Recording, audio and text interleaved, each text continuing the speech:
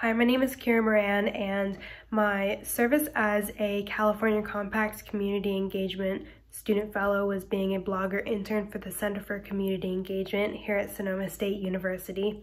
During my time here, I wrote blog posts about my community, which were conversations on race regarding social justice, Black Lives Matter, AAPI solidarity, and so much more. I also wrote blog posts that were about faculty workshops here at my university. One thing that I learned about myself was that in a time of so much hate for Asian Americans, I learned that I am a very strong woman and I need to be proud of who I am as a person.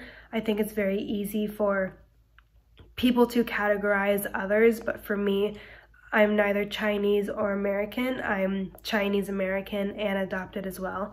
I'm proud to be a transracial daughter, and I'm proud to bring awareness to other people that aren't educated in this area. This experience as being a blogger can be applied to all aspects of my life.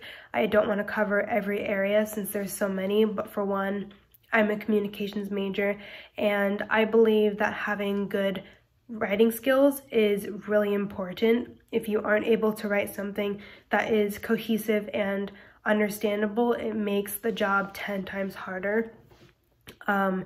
This experience of being a blogger also allows me to create and form better oral communication skills. I think that's also another important area to get a better hold on, and this experience has allowed me to do that.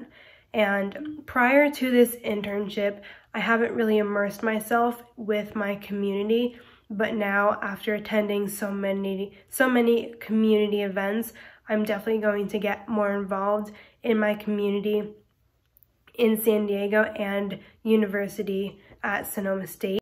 Because of my experience in the California Campus Compact Community Engagement Student Fellowship Program, it has not only motivated me to get more involved in my community and at school, but it has also motivated me to bring awareness to important issues that are crucial to talk about.